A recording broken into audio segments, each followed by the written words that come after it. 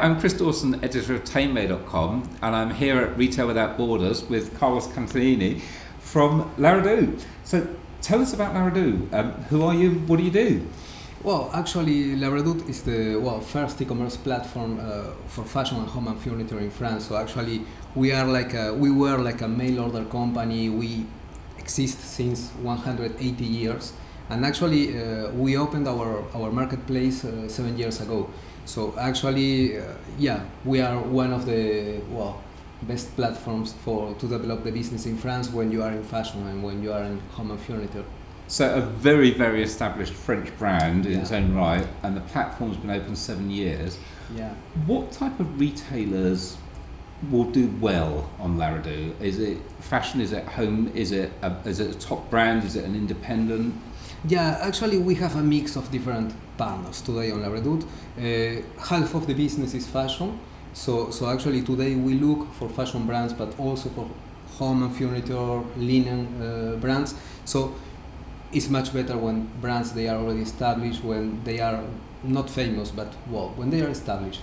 Today we are extremely selective in our marketplace, which is a big difference if we compare with other platforms, because you can't just sign up on Redoute and start selling. We have like a process where we are going to validate each partner, but that's how we know that we are going to be able to develop the business. So this is really, really important for us, and it's key for the business. It's to select the people that they are working with us. So Redoute, you could say it was a curated marketplace where you're going to ensure that only known brands or established brands are there. Yeah. So I'm guessing that also means for the brands, they have a lot more control over how they present their products and the price, because they're not fighting against other retailers selling the same products. Yeah, that's one of the goals of the marketplace, and this was and is our strategy. Not only to be selective, but not to have thousands of sellers. So actually, brands they can be comfortable working with us, knowing that they are going to have their image in our platform. So actually we are able to make that special shops for brands, and we work today with major brands that they consider Redoute not only as a channel but also like a media to advertise and to have like the new collection. So it's something important for us in the partnership.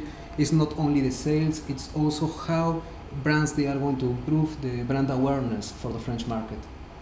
So that I think is going to be very important for a lot of brands, that ability to establish themselves as a brand. But I'm guessing in order to do that, then you need quite a lot of information from them. So what type of information do you need on language, on pricing, on product attributes? Yeah, we ask for quite a lot of information. This is sometimes can be a challenge for brands, but we know that it's really important. Today, our marketplace is only in France, even if we are like in around 20 countries, but the marketplace is in France. So actually all the data and the content have to be in French.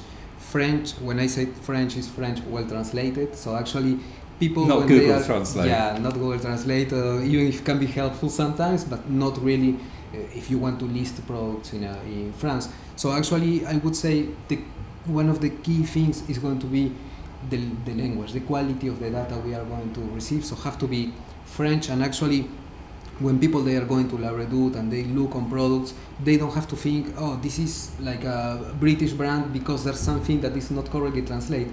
This is not the goal. Yeah. Yeah.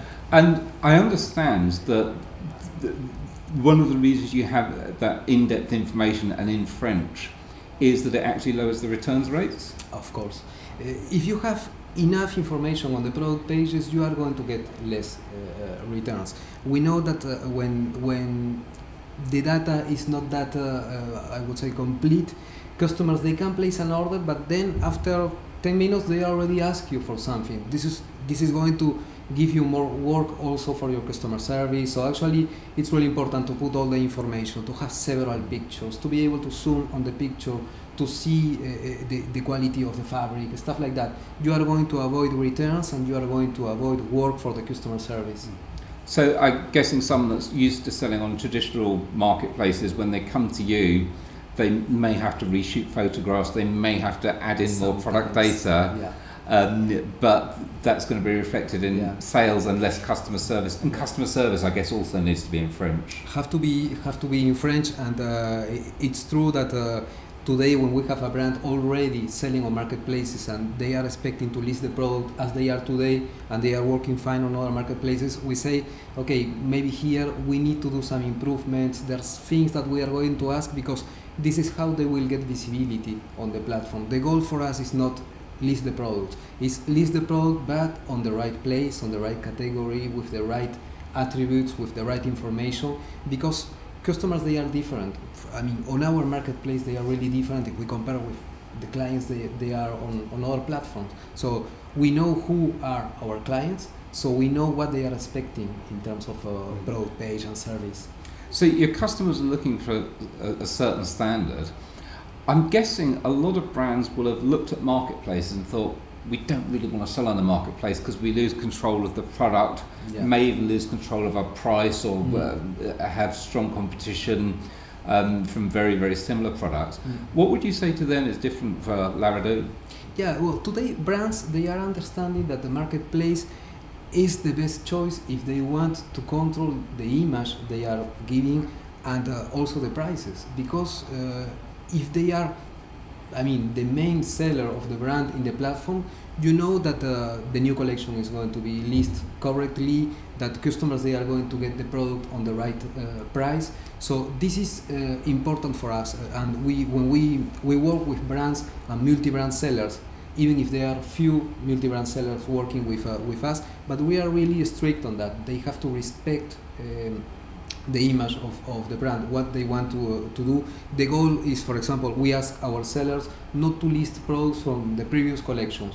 We only want the current collection on the platform. That's what our customers, they are expecting. And if you have like outlet products, we are going to say, don't list it on La Redoute. This is not what we want to give like the image. So a lot of brands and retailers have traditionally used marketplaces for end-of-line, out-of-season stock. But what you're saying is, other marketplaces can do that, but La Redoute is different.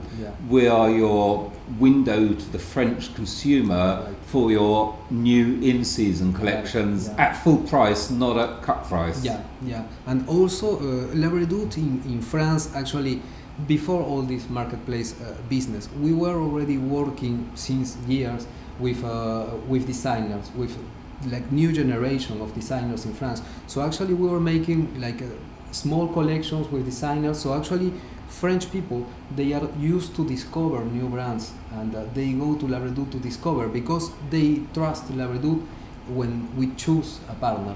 And on the marketplace we try to do the same. We try today to choose the brand that they are working with us. Sometimes the brand, we are going to think that they are not yet ready. We prefer to wait. We prefer to explain a lot what we are expecting, and then when they arrive to the platform, then they are going to be happy because we are going to be the first channel for sales. So this is really good for us, but there's a lot of work before. So a lot of work, but a very good opportunity for a brand to set out their stall in their own brand image and attack the French marketplace.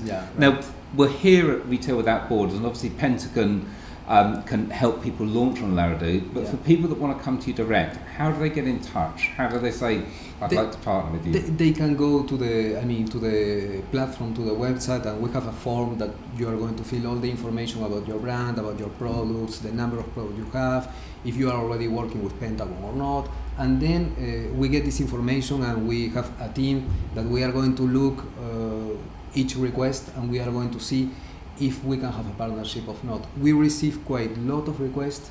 Last year I think we received 6,000. Probably we accept 50 sellers. So we are really selective, but we look into each request to see if there's something we can do with the brand. So I think the message is that this is something for almost an exclusive marketplace for brands and recognized names that want to attack the French marketplace, want to protect their brand image and their pricing structure, and expose their in-season stock and their new season stock to the French market. So if that's you, go to laredoute.fr and apply to sell on La Redoute. Carlos, thank you so much for your time. Thank you very much.